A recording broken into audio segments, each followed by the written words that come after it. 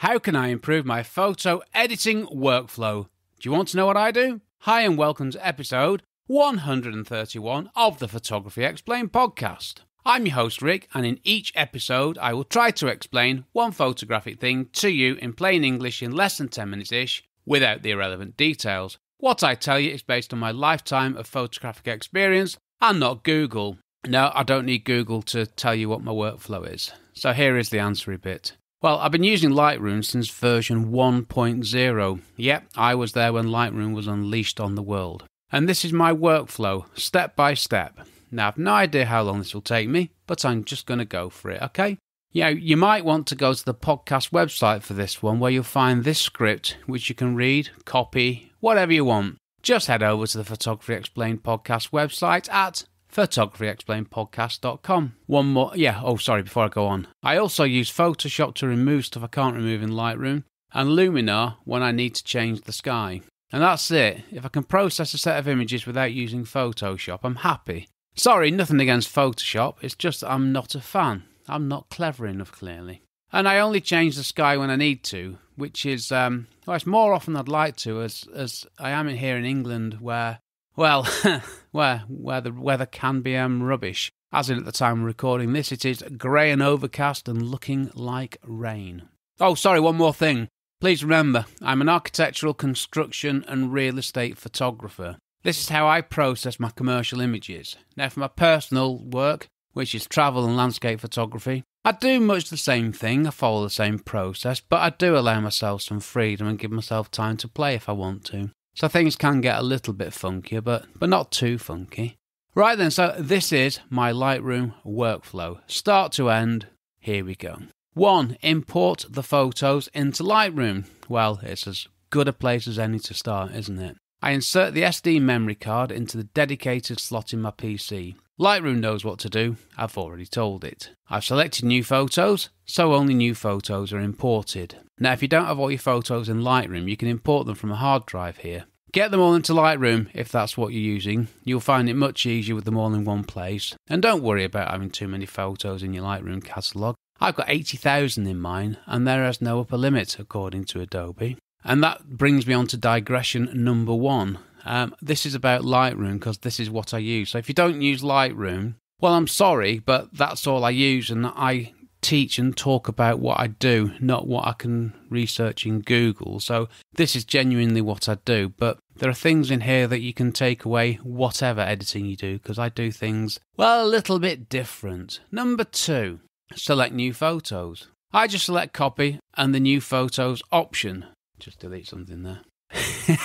In my script there, it was as though you could see what I was doing. I think I had a moment there. So, selecting new photos, I just select copy and the new photos option. This means that the photos stay on the memory card just in case there's a problem with the import. Now, there never has been, to be fair, but better safe than sorry. And this is also part of my backup strategy, easy for me to say. Now, the other things I could select are move. So I'm moving them from the memory card onto my computer, but I just select copy. Number 3, import photos to an external hard drive. Like I say, whatever software you're using, you can do this as well. So this is where the photos are going to go and how. My Lightroom catalogue and the photos are stored on an external hard drive. Not on the computer hard drive, they're on an external hard drive. And this is how I've made my workflow future-proof, by using external hard drives. Now there's no chance of me running out of drive space, and when I get close I just buy a larger external hard drive and move the files over. These days the hard drives are not that expensive, they're around $75, $80, £75, £80, €75, €80. I think that's enough for my listeners covered, you get the idea. So it's not expensive. There was a time when it was horrendously expensive, but it's cheaper than buying a new computer. And the reason I use external hard drives is that my computer has a 1 terabyte external hard drive, and I filled it. And when you fill a hard drive on a computer, it's not good. It gets horrible. And I got to this horrible point where I nearly lost everything. So backup strategy, one for another time, is very important. Number 4, I select build previews. And I check the box which is embedded and sidecar, which basically makes selecting and culling images faster. I don't actually know what this means, to be honest with you, but knowing this will not help me. I just accept it. I just do what I'm told. This case, it was by Scott Kelby, no less. If you don't know who Scott Kelby is, check him out. Lightroom, Photoshop, kind of thing, legend. Number 5, I met him once in London. Very nice chap too. But Scott's the one who made me understand Photoshop to the degree that I do, so you didn't do too well there, Scott. But I got Lightroom thanks to him. Number 5, build smart previews. I do this so Lightroom builds previews which load much quicker and save time. There's all these time-saving features, you want to use them. 6, don't import suspected duplicates. Well, I don't want to import suspected duplicates. Why would I? So I asked Lightroom to check for this. And there's a point I'd like to raise here. If you got your memory card management sorted, you'll never see this dialog box appear, as you will only be shooting with freshly formatted blank memory cards anyway. So problem goes away, but you don't want duplicates. It just makes life complicated, and it's something that I've done very badly in the past. So duplicates, bad things. 7, make a second copy to. Well, I do this. Why have I written I do this? Because I'm telling you what I do, so I don't need to actually physically say I do this. It's as helpful as me saying that other thing that I say, like, to be honest with you. And I just tried editing the script there, and I just started getting it wrong, so I've stopped and I've sorted that in a pause that I'll edit out. Right, so Lightroom puts a second copy on my computer hard drive. Now, remember, the photos in my Lightroom catalogue are on an external hard drive. This duplicate set goes on my PC hard drive, so there's a problem with the external hard drive during imports. I've got a duplicate set on my PC, as well as the photos on the memory cards. All well and good, but it's important that you remember you need to delete these at some point. It needs to tie in with your backup strategy. See, I'm broadening this out a bit, aren't I? Beyond just how I edit photos, there's lots of added value here, which isn't in the script, which has to be nice. And one time, my computer hard drive was looking a little bit full, so I checked, and I had 196 gigabytes worth of photos. That's duplicate sets, which I'd imported into Lightroom. So I got rid of them, and I got a fifth of my hard drive back, and you just need to keep on top of these things. Number 8, apply develop settings on import. Now, lovely import presets. These are great things, and these are things that I do to all my photos. And I get Lightroom to do this automatically on import. So by doing this, I end up with photos, or I start off, to be fair, with photos which are on the way to being finished right after import, which is a wonderful thing, because raw photos look rubbish. They're very disappointing. JPEG photos look better because they've had processing done before you get them to your computer. So I've created my own import presets, and I apply one of these to every photo that I import. And it's an automatic thing. I've set it once. I only change it to a different import preset if I'm importing photos from a different camera from the one I used for the last import. So a lot of these things, you set them once and they're just automatic. It's brilliant. So on the import presets, I take stuff from the basic panel. These are things that I used to do manually that Lightroom now does automatically for me on import. And it's worth saying here, I don't do a huge amount of processing to my images, so this gets me up and running, and sometimes surprisingly close to an endpoint. So number 10, sorry, that was number 9. Number 10 on the import presets, the detail panel. Well, I'm using the same camera and lens, so the detail adjustments are the same for every shoot, so I get this out of the way on import. Don't need to worry about it. Obviously, I'll check it at the end. Number 11, import presets, lens corrections.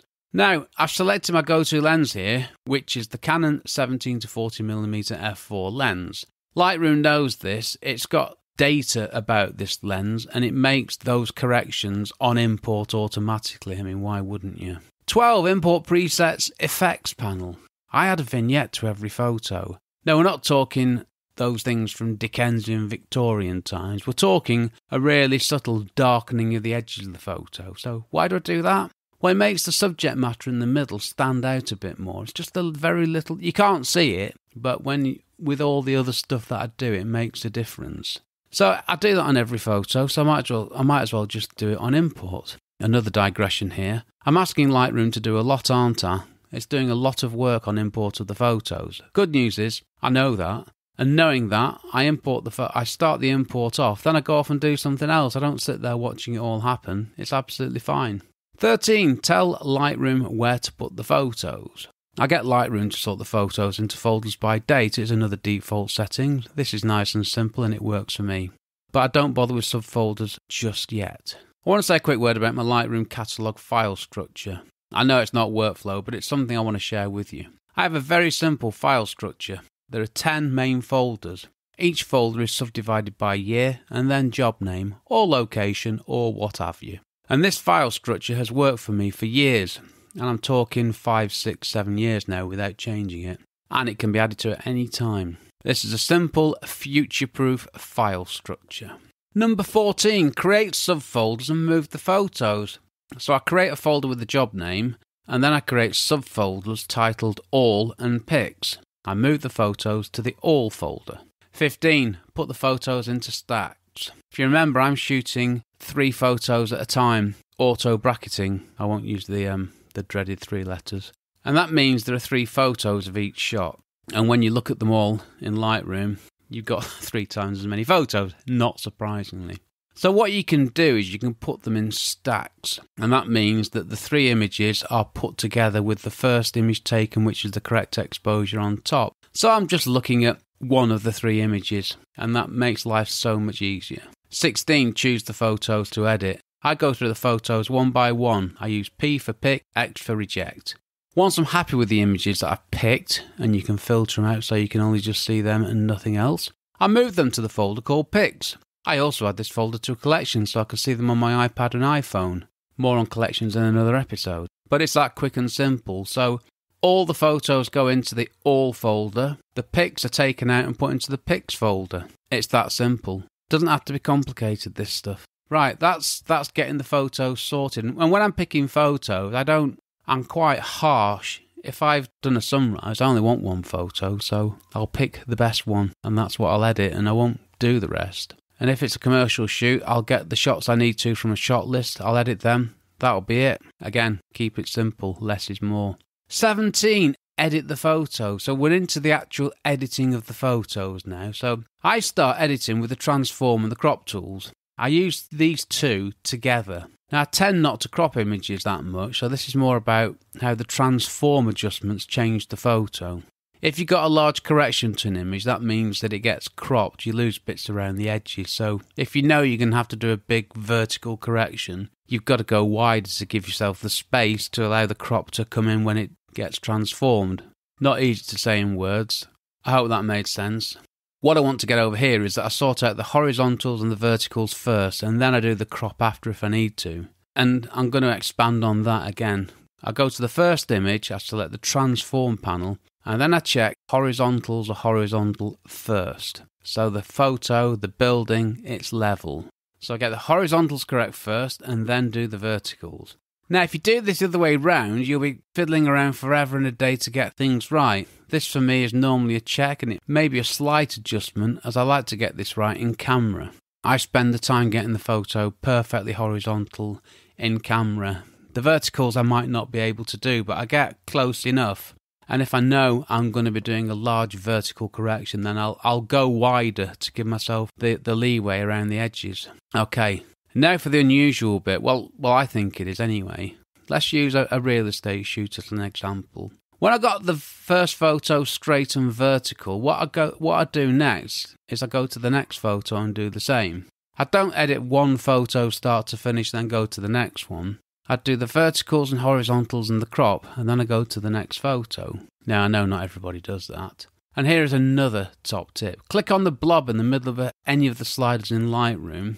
You're not restricted to having to drag them with the mouse. You can use the right arrow key and you can get +5, and on the left arrow key you get -5. So you can go right to increase an adjustment, go left to decrease an adjustment. And it's actually easier than doing it by mouse, and you can watch what you're doing and you get control. Now, some of the adjustments aren't in increments of 5, but most of them are. And that's dead handy.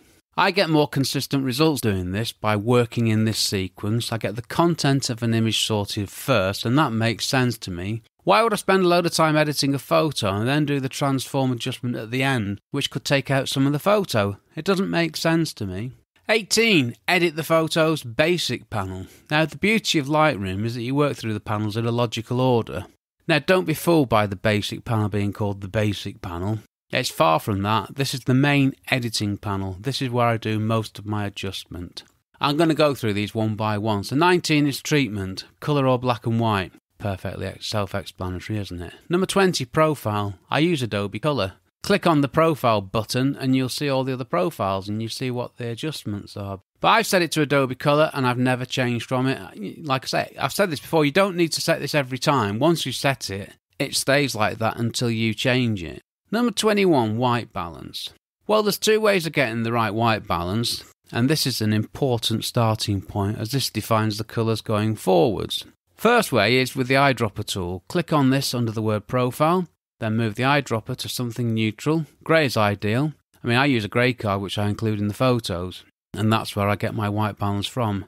I've taken a photo with a grey card in it, and a grey card is quite literally a card that's grey.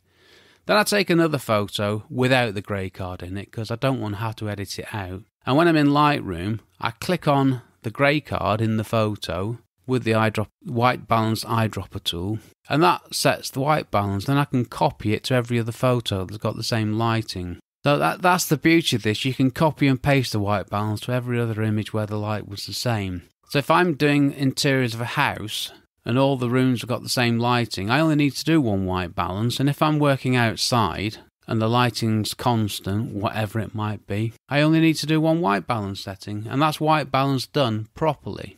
The other way is to select a white balance preset, which you can do in Lightroom as long as you're shooting in RAW. If you're in JPEG, you haven't got as much latitude.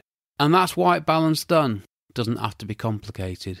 I've actually written a blog post which you can read on rickmcavoyphotography.com all about getting white balance super quick. It's really good actually.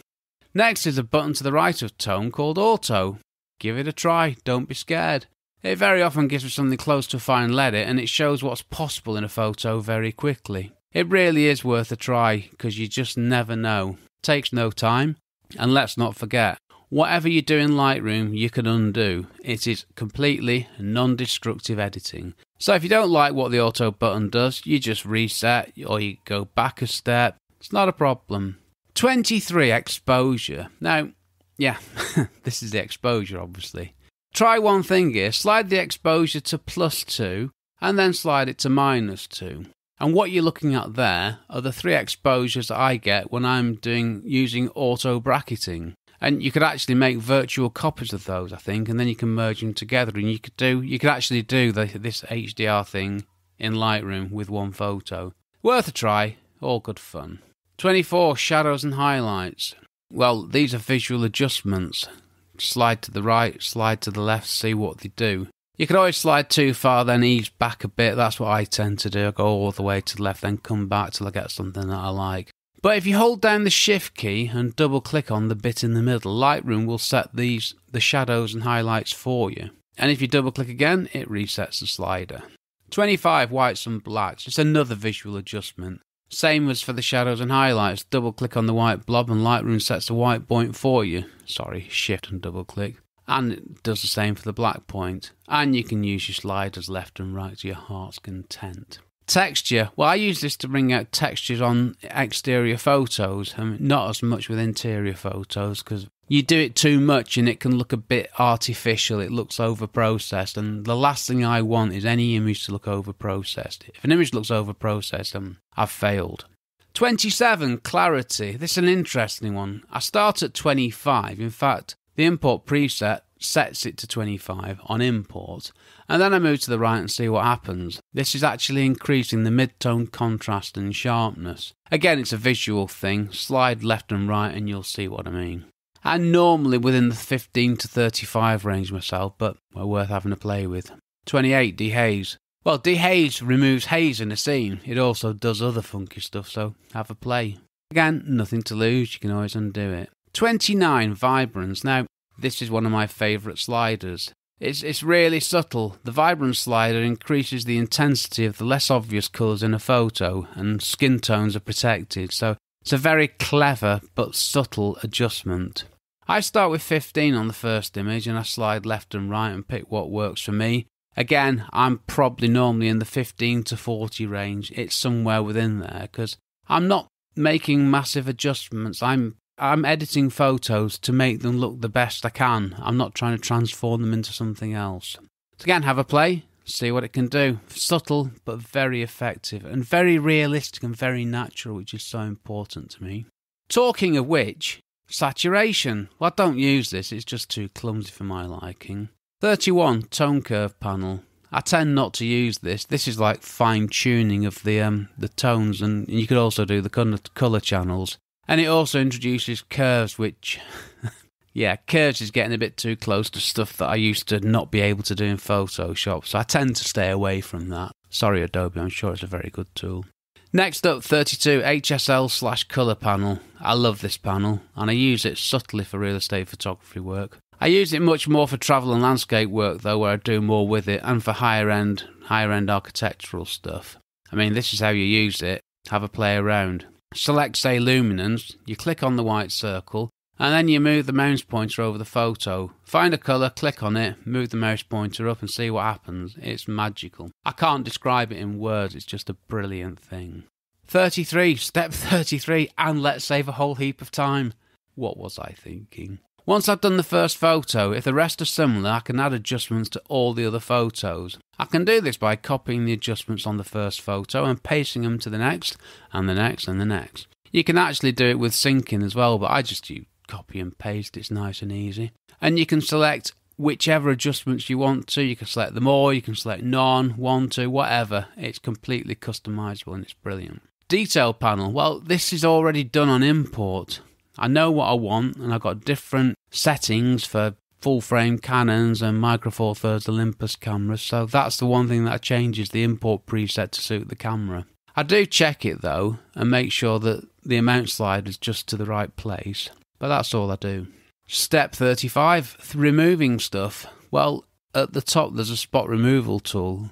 It used to be a circle, but it's changed to what looks like an eraser symbol. Hit the symbol and then the visualize spots at the bottom, which makes the thing go into negative, and you can get rid of dust spots caused by dust on the sensor in no time.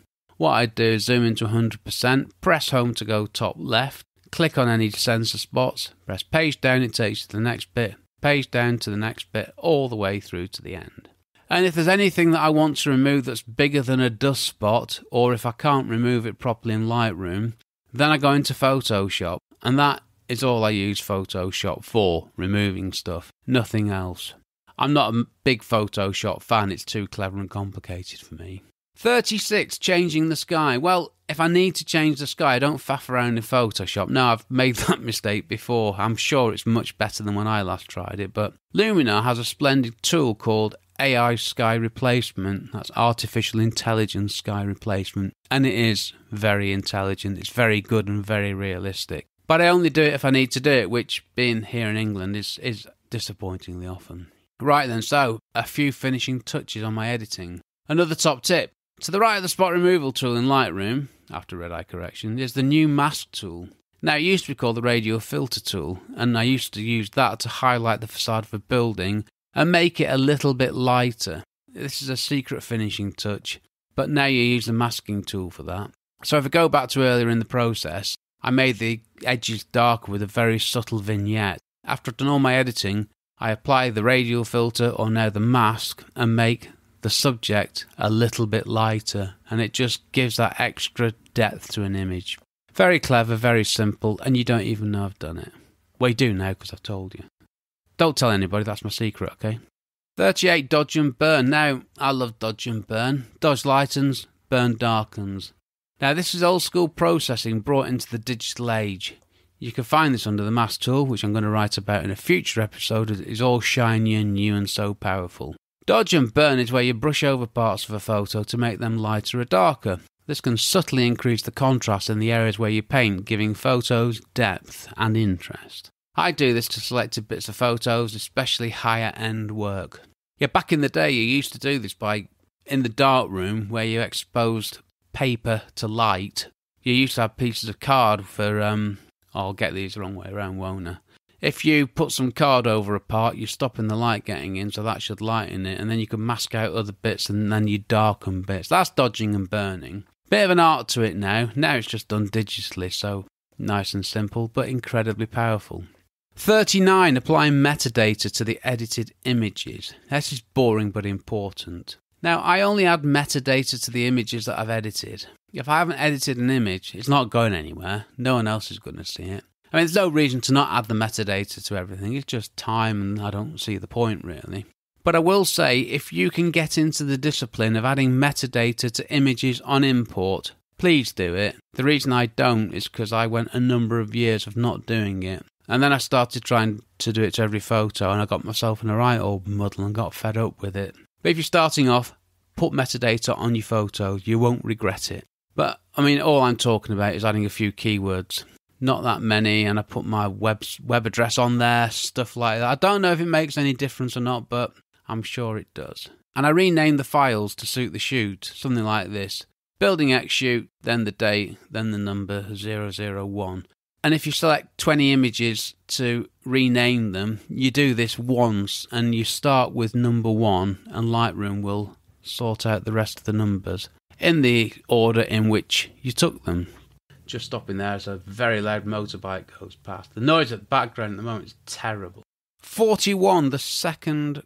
40. I was just complaining then about the noise in the background. The children have stopped playing. Hopefully you didn't hear them. Very loud motorbike has just stopped outside the house revving its engine. It's just one of those days. I did mention in an email to my subscribers, check out my website, rickmcavoyphotography.com for more. And now the photographyexplainedpodcast.com website if you want to receive a weekly email from me. In the email I wrote before recording this, I did say that my neighbours seem to know when I'm recording a podcast episode because they only seem to cut the grass or chainsaw trees down or smash large amounts of glass. They only do that kind of thing when I'm recording. Today it's been children playing, the bin wagon, and a loud motorbike revving its engine outside the house. Where was I? Export the photos out of Lightroom. Sorry. Yeah, I use a couple of export presets. What I need to do is change the photos from RAW format to JPEG format. So that's the first setting. And the other one's the quality. For client work, I will go with 92% quality, JPEG file. And another one for general photos is 75% quality, 1 megabyte maximum file size, JPEG format. That's just for general stuff. 41, the second copy. I export a second copy using the Lightroom export preset. For mail, hard drive. Yeah, Lightroom even gives you some presets. Now this gives me a duplicate set of images with seriously small file sizes. I give these to my clients and they can email them out without cluttering up their emails and other people's. And I don't charge extra for this. Well, it's only... It takes a minute in Lightroom. That includes the time to faff around and everything. Step 42, issue the photos. Well, this is a happy time. I love doing this. I issue the photos electronically most of the time. Yeah, there's loads of ways of doing that. I don't need to go into this here. Then, last one I've got here, 43, sort out the digital files / housekeeping. Now, a lot of this is already done with my filing system, but there's other things I might do, which are deleting the rubbish, deleting the duplicates, deleting similar photos, deleting the photos I didn't edit. Now, if I'm feeling brave and I'm happy with the shoot, I'll delete everything else. Might not do it straight away.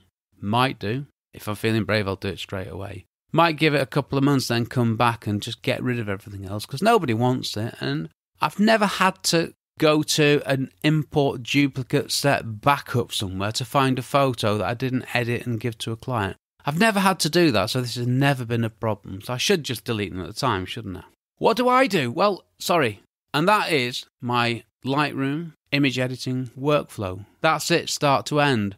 I've covered it in my blog, but I've never spoken about this before, so there you go. And that's what I do, start to finish on every commercial shoot. Every commercial shoot. So I'm done there. What do I do? Well, I think I've told you that, haven't I? The talky bit, well, I don't think there's much need for one, is there? I've been going on for, far too long. This is going to be a long one. Now, all I want to say here is that what I've told you exactly how I edit my photos. This workflow has evolved over many years and many hours working in Lightroom. And it's the most refined I can get my workflow. The most efficient, but it's the most consistent. So take my workflow, use it, copy it, experiment with it. Come up with your own workflow, one that works for you. It will pay you back every time you edit photos. Right, next episode. Well, Photography Explained podcast episode 132. Do I need new photography gear? My sanity check that probably says no. Controversial. Yeah, really, a serious question with a serious answer. Now, if you've got a photography question you would like me to answer in plain English in less than 10 minutes-ish, well, less than 40 at this rate, without the relevant details, just head over to photographyexplainedpodcast.com/start. This is a great place to go and find out more about me and my podcast, and also ways that you can help me. And it'd be lovely to hear from you, even if you just want to say hi. Well, this episode was powered by a banana smoothie. 2 bananas and some milk, which has given me an excellent start to today. Don't worry, I had a proper fry-up yesterday in case you think I'm on a health kick. And it's far too early for a cheese sandwich while I'm recording this. So no, as I record this, I'm drinking a nice coffee sat here in my homemade acoustically cushioned recording emporium. I think I said that in one go then, that's a first. Well, I'm up to 37 minutes so far. So after editing, well, yeah, I do edit this stuff, would you believe? I expect to be down to about 30 minutes having removed all the coughs and sighs and errors and everything. That's quite a shocking admission, isn't it, of how much rubbish I can create in so few minutes, but at least I'm sparing you having to listen to those bits. Right, I'm done. I've been Rick McAvoy. Thanks again very much for listening to my small but perfectly formed podcast, it says here.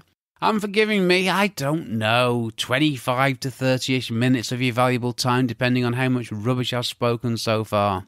I really hope you've enjoyed this longer episode, and I look forward to hearing from you. Take care, stay safe. Cheers from me, Rick.